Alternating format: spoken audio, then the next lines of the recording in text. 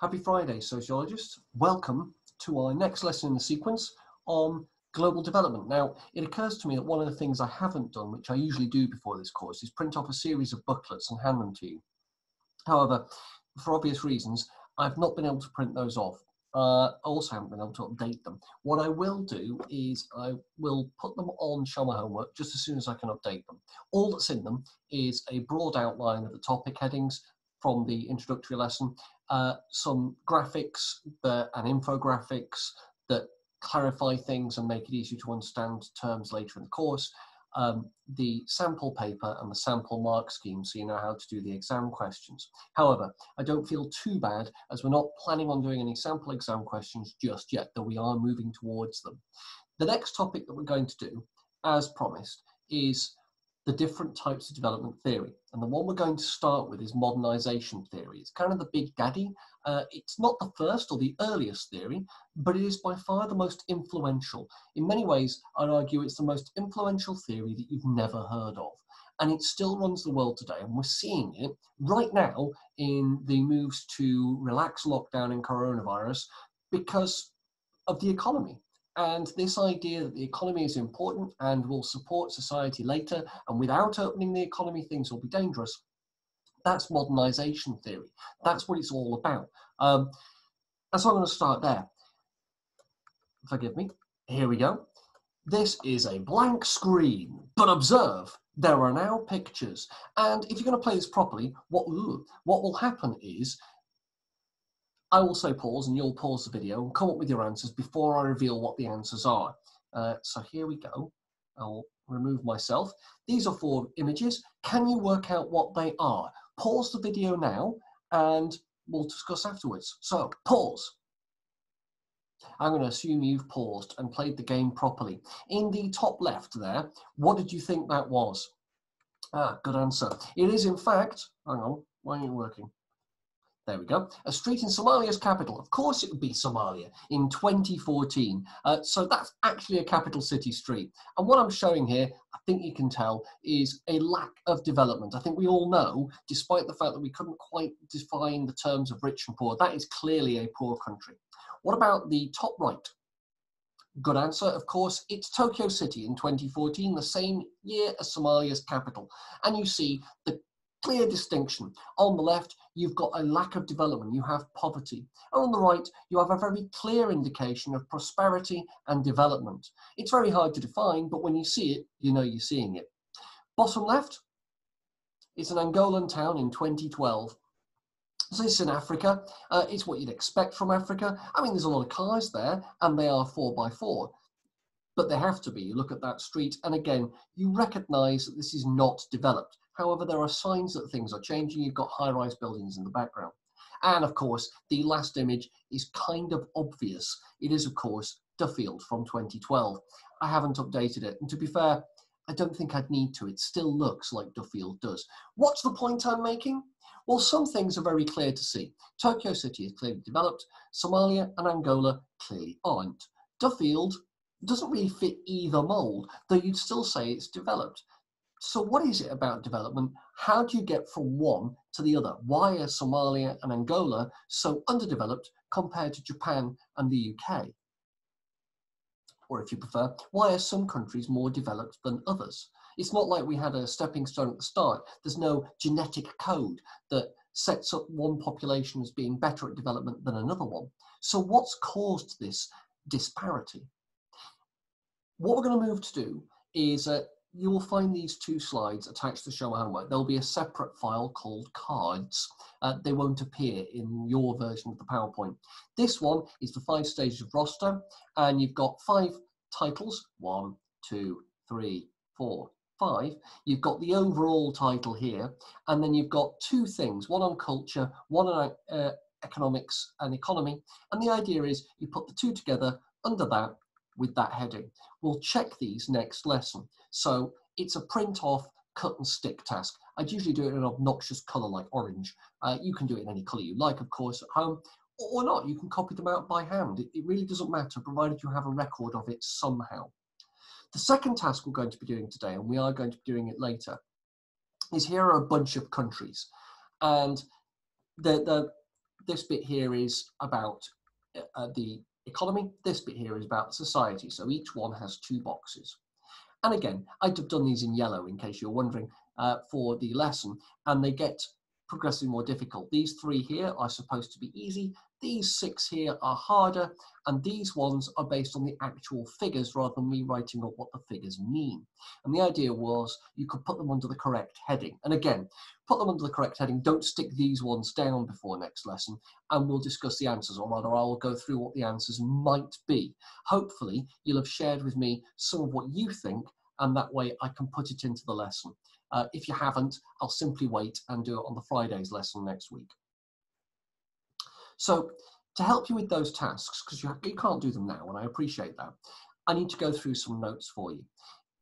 Same rule applies. Write down what works, add in any annotations. If you need to pause the video, go back, repeat things, that's why it's a video, and that's why I'm taking you through the PowerPoint like this, so you can visually see where I'm up to. When it comes to theories about development, why some countries are more developed than others, there are 3 main areas. There are modernisation theories, which I've chosen to show with this image of a bloke called Walt Rostow. Rostow's 5 stages, you've already met his name. He's a very influential figure, but he's not a sociologist. He was an economist employed by the US government, and he came up with a series of ideas to try and win the Cold War. I'm not joking. And modernisation theory was an outgrowth of that political aim. The second set of theories are underdevelopment, dependency, and world systems theories. And they're based on this man with an absolute hefter of a beard. It's Karl Marx, a German living in London who used French terms to explain his theory, because of course he did. And in many ways, during the 1950s, 60s, and 70s, it dominated half the planet. It was what modernisation theory was designed to undermine. But it also includes things like neo-Marxist theory, which comes about after people like Rostow have done their thing. So make of that what you will. And the final set of theories, I've shown it here with a bloke called Hayek, who you may know if you've done any economics, is neoliberalism, which kind of bleeds into modernisation theory. So I'll mention it in modernisation theory. There won't be a separate thing on neoliberalism. It's an offshoot. It's an outgrowth. It's an extreme version of. So keep that in mind. I won't do that separately. It'll come under the heading of modernisation theory. In your notes, highlight it somehow so you know it's separate. So what is modernisation? Well, it's based on functionalism, which you'll of course remember from our work on families and households. The idea that societies work the way they do because that's the way societies work. And if societies' needs change, then the theory that governs it will also change. Society changes to fit the needs of its population. And modernisation theory grew out of that idea that things are the way they are because they work. And so what it did, it took the modern era of the time and tried to understand why it worked. Rather than looking for flaws or problems, it was looking for why it was the best that had ever been in history. That's a functionalist argument. It was born in the United States, and the precepts, the idea behind modernisation theory, had been around in the United States from the 1940s and 50s. And it sort of revolved around this idea of, well, what the US was able to do. Here you have 2 clear images of US development that was superior to anything they were seeing in Europe following the Second World War, and indeed before the Second World War. If you look at this first image here in Times Square, you've got 2 huge roads with significant motorized traffic. This is in the 1940s. It wouldn't look out of place in the 1960s. It wouldn't look out of place now. But this is the 1940s, when the rest of Europe was taking video and photographs in black and white, when cars were very rare, and advertising certainly hadn't reached the height of that Pepsi-Cola advert up there on the building. The other thing they had were refrigerators, white goods, huge things that allowed them to keep food for longer. In Europe, these had not yet hit. White goods were a thing that came in the easy credit years in the UK, for example, in the 1950s. So the concept of being able to store food and go out for a weekly shop was uniquely American, uniquely Statesian, because Canada hadn't got these either, so, and nor had Mexico. So I should really refer to it as Statesian. It's specifically the United States. And the United States with some backing and some reasoning, believe that they were the best possible version of any nation on the planet economically. And you look at those images and you think, well, they're not that wrong. The reason they were so far ahead, so went the theory, was industrialization. Now, you and I both know that industrialization, the Industrial Revolution, began just up the road from school at Cromford, and it began in Britain, and it began in a very particular way. However, you must understand that the people in the United States that were coming up with this had a United States view of what industrialization was. You will note the order when we talk about it later doesn't quite fit, but more on that when we talk about critiques of modernization theory. For now, well, it'll make sense, and it's key. The industrialization is the way you develop. Before you are industrialized, so goes the theory, you are undeveloped. Therefore, human beings start out undeveloped, they industrialize, and they become developed. They become modern. So, you look at the third world, what needs to change? How then do they become like the developed world? And that is where the theory lives. It's kind of a roadmap. It kind of explains why some countries are more developed than others and offers a way for those less developed countries to become more developed. Our top image in the middle column here is Egypt. This is Alexandria at the turn of the century, the late 1800s, early 1900s. Nowadays, Egypt is seen as a third world country. And you can see here with its tram lines and people in very 1800s dress and not terribly large buildings, that it is a world away from that very busy street scene with all of those cars in the 1940s in the United States. Clearly, it's on the right path, but more needs to be done. At the bottom there, you have an image of what is now North Korea during the Korean War in the 1950s. And although it's in colour, you get a feel that there aren't as many cars, there are no high-rise buildings, advertising is a minimum, and therefore this is undeveloped compared to the United States at the same time. What did they need to do to fix that? I mean, they've got a modern army. You can see the soldiers down there in uniforms. They are holding guns that were perfectly capable of fighting wars. So what had to be done to develop North Korea? Enter Walter Rostow, and he came up with a model. Now, when we come to talk about modernization theory, the Rostow model, these 5 stages, aren't as important as they appear. You'll never have to use them in an exam answer. Obviously, therefore, you're going to ask, well, why do we need to know them? Because they're background. Without understanding the order, without understanding how it works, it's really, really hard to use modernization theory. And when I develop modernization theory into the thing you're actually going to use with all its different facets, it helps if you remember this very simple way of trying to understand where countries are according to modernization theory. You don't have to categorize them in an essay, but unless you understand this in the back of your mind when you're talking about modernization theory, it will be really, really difficult to understand. Now, I've just shown that. The first task, and if you're not going to cheat, you won't go back and check. The first task with the first set of cards, the one that's headed Rostow's 5 stages, can you work out what order the economy and culture needs to go in order to go from the least industrialized countries to the most industrialized countries, and therefore Rostow's 5 stages with those 5 headings in the correct order? You're going to pause the video now and have a go. So, pause. I'm going to assume you've done that. Here are the answers once again. And if you've got a photographic memory, I guess I ruined it. But it starts with the traditional society, and it's based on subsistence and farming. Subsistence is growing just enough to stay alive, and without any extra, any surplus to sell at market. Farming means it's an agricultural-based society. They work on the land. They'll all be farmers, see? And in my mind, all farmers talk with a West Country accent. Don't know why, they just does. So they works on the land, see? And they works with fields, and they may have some animals and livestock, but mostly they be growing things. They might go fishing, they might look after forestry, so they grow their own resources in terms of wood, to turn into charcoal for power, for example, or to turn into building materials.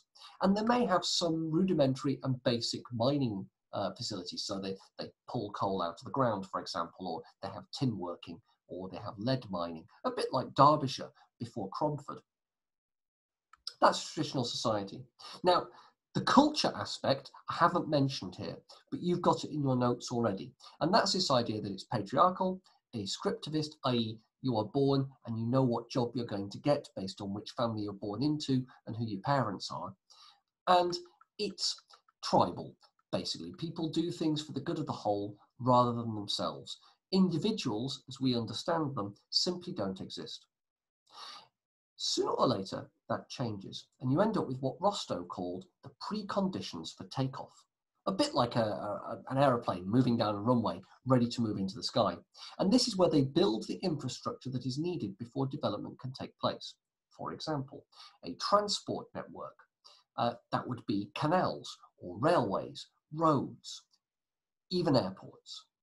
There would be money from farming. They would start to produce more than they needed. They can then export those goods to other places that cannot grow the same crops. For example, coffee.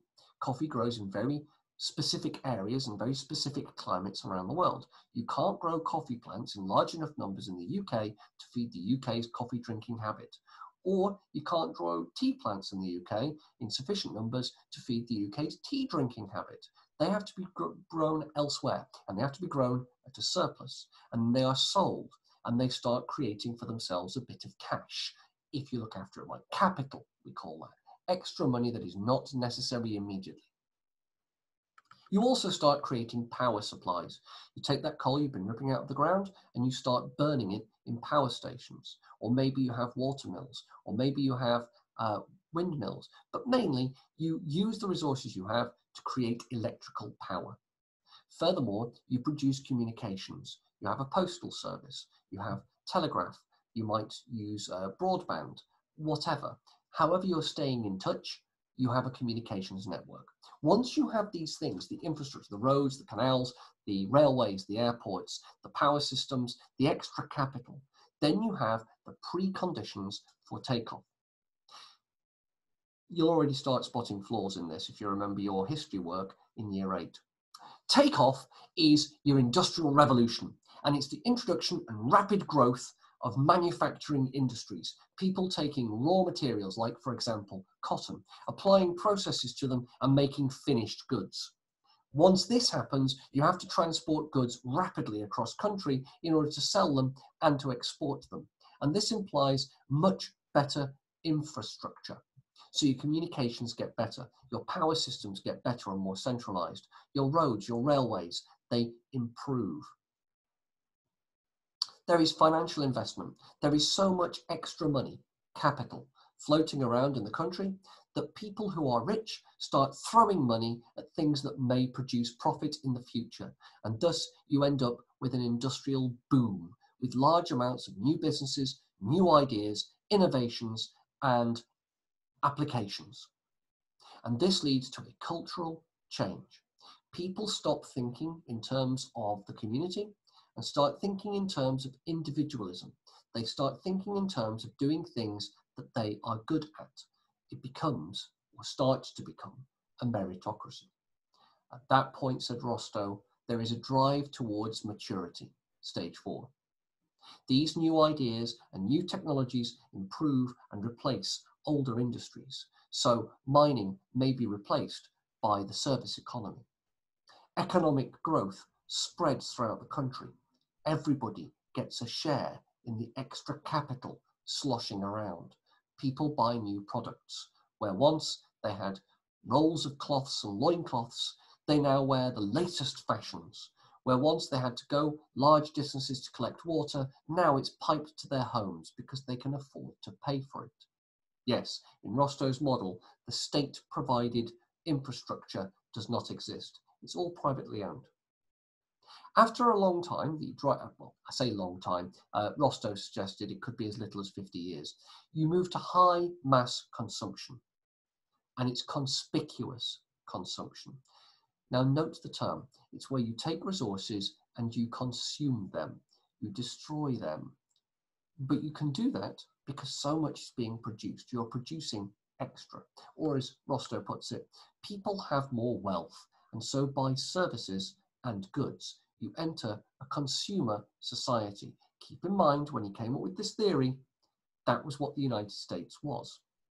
At this point, he said, states can develop welfare systems to look after those less fortunate. Not in the drive to maturity, not in the takeoff, not in the preconditions for takeoff, not in the traditional society. Only now do we start caring about those less fortunate. And that's crucial. Rostow firmly believed this. Before this point, it simply wasn't possible. There wasn't enough extra capital to account for and look after those less fortunate.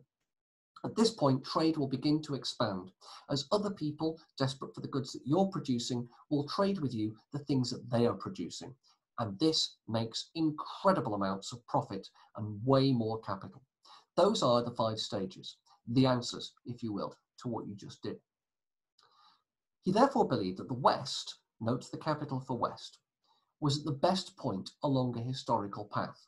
The West was at or very close to high mass consumption because they were fully developed.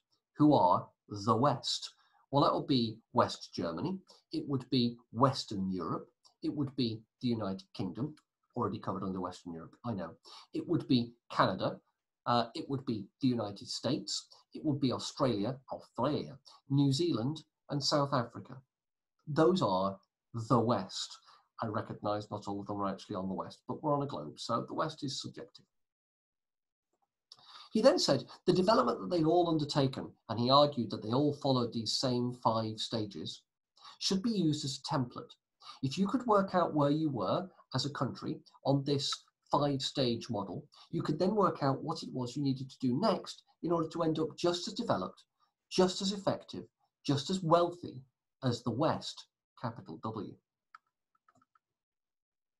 He used the term that these countries need to accept the need for. That language is interesting and will feed into one of the criticisms that we will level after we've talked about the main theory at Modernisation Theory. And one of the criticisms is that it is ethnocentric. And if you know what I mean by ethnocentricity at this point, then well done. You've done a lovely amount of research and I am going to enjoy teaching you. If you don't worry, I perfectly accept that at the moment that word sticks in there and you go, what does that even mean? That's fine, don't worry about that. You might already have heard about it from Mr. Cuthbert. It's basically that it's based on a particular way of viewing things based on what you see around you. One thing that we can say about Rostow's 5 stages, for a man that was so keen on, pardon me, meritocracy and the need for individualism, this is curiously deterministic. That is, it's based in, this will happen if you do X. There's no real freedom of action here. Don't do X, things won't happen. You have to do X in order to get this outcome. There are no other outcomes possible. So it's deterministic. You could argue that's a criticism, or you could argue that that's a simplification, or you could argue that it's a good thing because it's clear. Doesn't matter which you choose, just know that the term deterministic means all of those things. It's also materialist. It doesn't seem to take into account anything to do with politics, which is weird for a man who is a political advisor. He seems utterly uninterested in how the country is run. Is it a dictatorship? Is it a democracy? Are people politically free? He doesn't care. He argues that economics are the most important thing of all, and if people are comfortable, then it will not matter what government they live under. That's fascinating. That's very similar to Karl Marx, though I don't think Rostow would like me to make that comparison, for reasons I'll come on to later. But I just point that out. It's something to bear in mind. Oh yeah, so at this point, you had that second slide with 3 columns. The first column of 3 was, one of them was Germany. If I go back, hold on.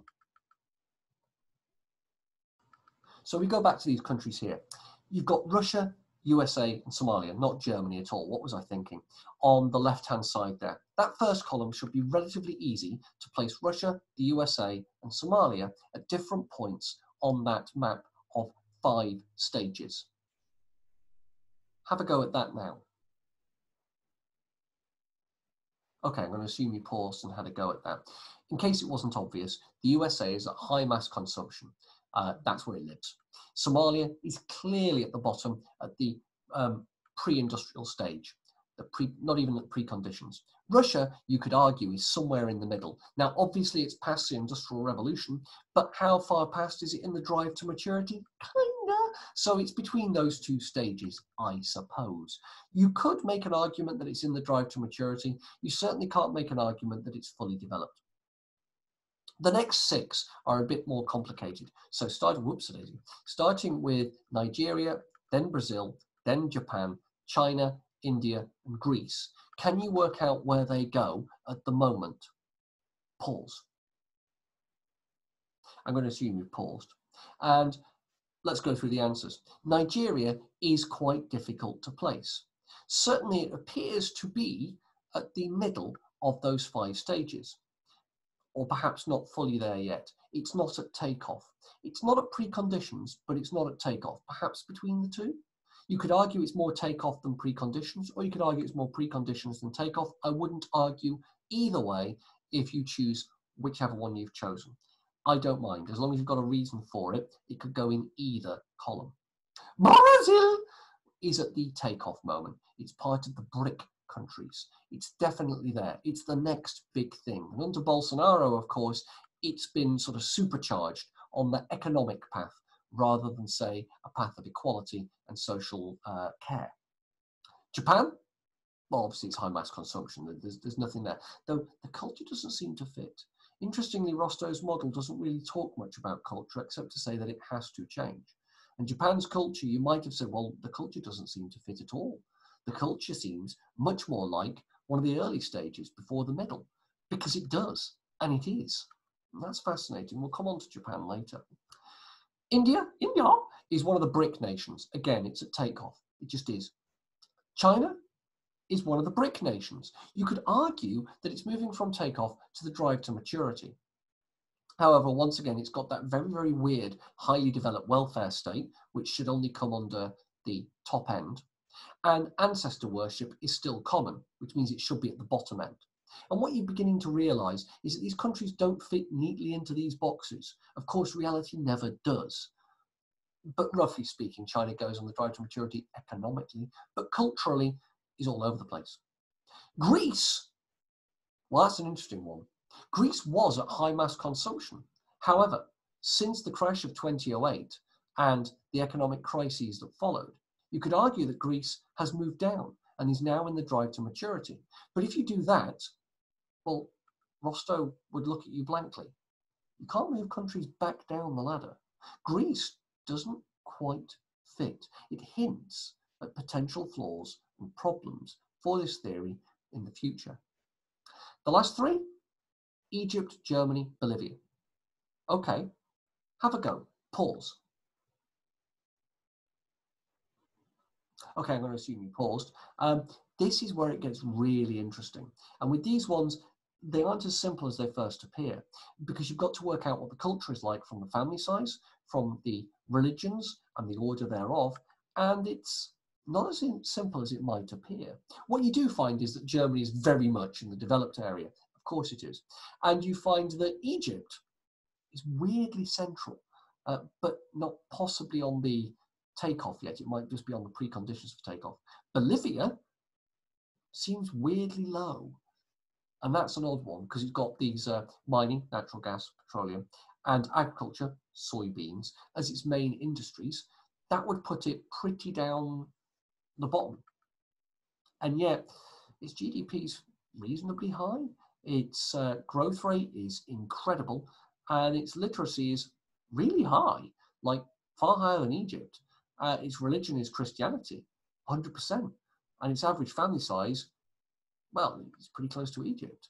So make of that what you will. My point being, these appear to fit rather easily, and perhaps they do. But it's not always as simple as that. So what's the point of all of this? Hopefully this has taken roughly an hour. It shouldn't have taken more than that. And if it has, I apologize. And hopefully these notes have been helpful. You have now had the introduction to modernisation theory. You now know what the 5 stages are, the order in which they appear, and you've got a rough idea of how to categorise countries according to that model. You also know that that model will not always be perfect, that some countries don't fit, and that there are hints this model might not be perfect. Don't worry, Rostow didn't set up modernisation theory as it currently stands. He merely began the development of modernisation theory. The flaws and problems with his theory were plugged by other thinkers almost as soon as he published it, and they are people that we are reasonably familiar with. People like Talcott Parsons, for example. What a lovely man with a beer belly, though I don't think he drank beer. So we'll look at those next week on Tuesday when I start talking about what exactly modernisation theory is. I've given you the basics, the bedrock. You will never, ever find yourself, I hope, writing out an answer that goes through all 5 stages of modernisation theory, but hopefully begin to understand why it is useful to know. I hope that this video has been useful. Do let me know if it hasn't been. Put a comment in the show my homework section and tell me if there's any problems or if there's anything you don't understand. I'll do my level best to try and clarify things for you. This is a complex topic. I'm hoping it's interesting. I'm hoping it's grabbed your attention. I'm hoping it's the sort of thing that you're going, oh, I hadn't really thought about that, because most people haven't. And like I say, modernisation theory is one of the most influential theories that you've never heard of. Watch the news after this. See how many links you can make to this idea of 5 simple stages that to modernise you have to industrialise, and that if you haven't modernised you are somehow morally less good culturally than those who have in the news. And I do mean talking about coronavirus. You'll see that a lot. It's an underlying assumption. However, I've talked long enough, and hopefully I've talked in a way that is slow enough for you to understand, and I haven't gabbled too much, which is my usual problem. Have a lovely day, Year 12, and hopefully you shall see me on Tuesday next week when I'll release the next in the series of the lessons. I won't do video lectures for literally every lesson because they're not appropriate, but I'll do them for the things I can and hopefully make sense of things. If you would prefer me not to, again, do let me know, though I quite like doing this, as you can probably tell. Anyway, sorry. Have a lovely day, Year 12, and I'll see you in the next lesson.